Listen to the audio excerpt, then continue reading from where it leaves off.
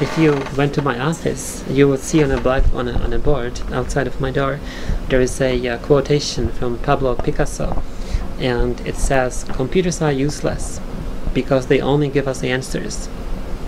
And there is a lot of truth in this statement, because a lot of great research ideas have started as good provocative questions. So I always try to teach my students to ask those questions, because they are often 50% of the answer. It's not easy to ask them.